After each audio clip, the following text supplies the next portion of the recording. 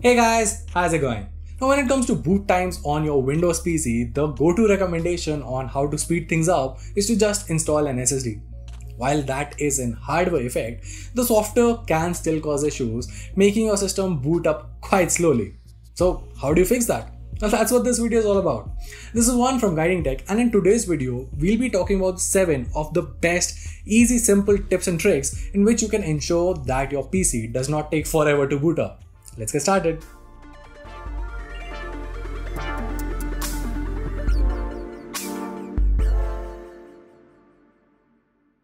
Okay, so the first thing that you need to do is disable fast startup.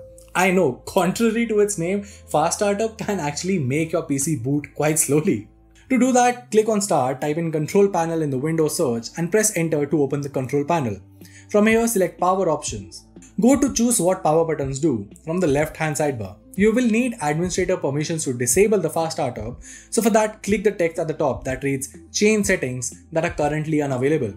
Finally, uncheck the Turn on Fast Startup box, followed by Save Changes at the bottom.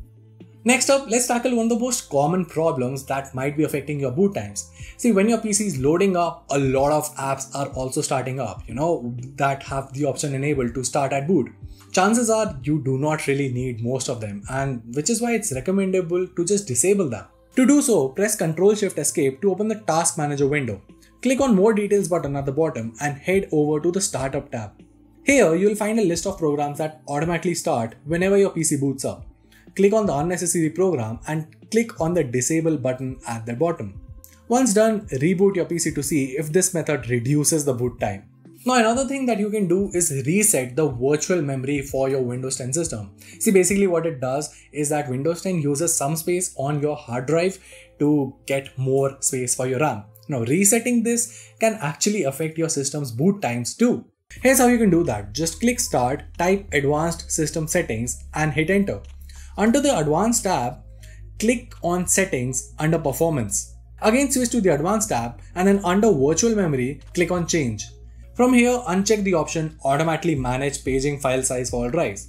Now, select the primary drive where your OS is installed and choose Custom Size. Set the initial size to the recommended value seen on your screen and the maximum size to 3 times the size of your RAM. Then click OK.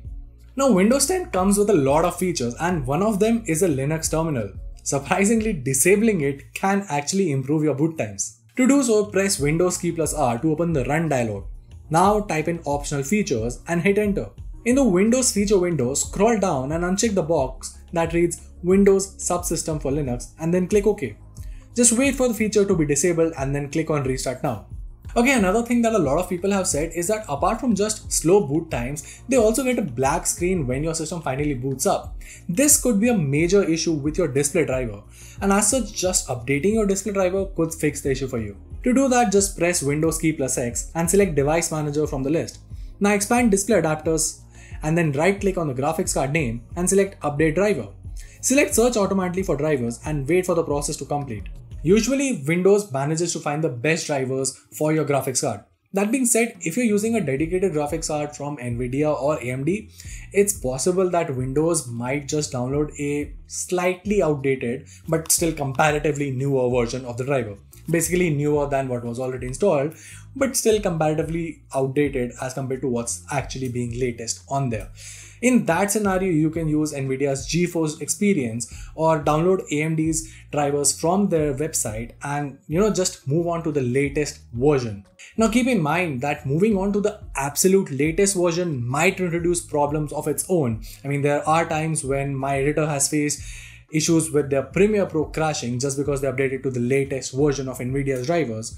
So maybe it might not be a bad choice to just resort to what Windows selects for you. In some cases, Windows does know what's best for you. Now, another thing that could be causing a lot of slow boot times for your system could be some virus or malware. I know a lot of you guys just prefer using Windows Defender, but let's be honest, it's not that good. If you do not want to spend a lot of money and just want a new free antivirus software, we have a dedicated video talking about the best free antivirus softwares that you can download for your Windows PC right now. Go ahead, check that video out and install the antivirus of your preference and run a thorough system scan to just clean your setup. Lastly, if all else fails, then probably resetting your PC might be the best option. I know it's a little bit hardcore, but well, yeah, you gotta do what you gotta do to fix things up, right? To reset your PC, press the Windows key plus I to launch settings. Then tap on Update and Security. Select the recovery option from the left, and under the Reset this PC option, click on Get Started. Now select the Keep My Files option to commence the resetting process without losing your files. Do note here that resetting your PC will remove all third-party applications, settings and utilities. So yeah, keep that in mind. And well, that was it. If you found this video helpful, make sure to let us know by giving us a thumbs up and subscribing to our channel for more awesome tech content. Till then, this is One from Guiding Tech, and I'll see you in the next one.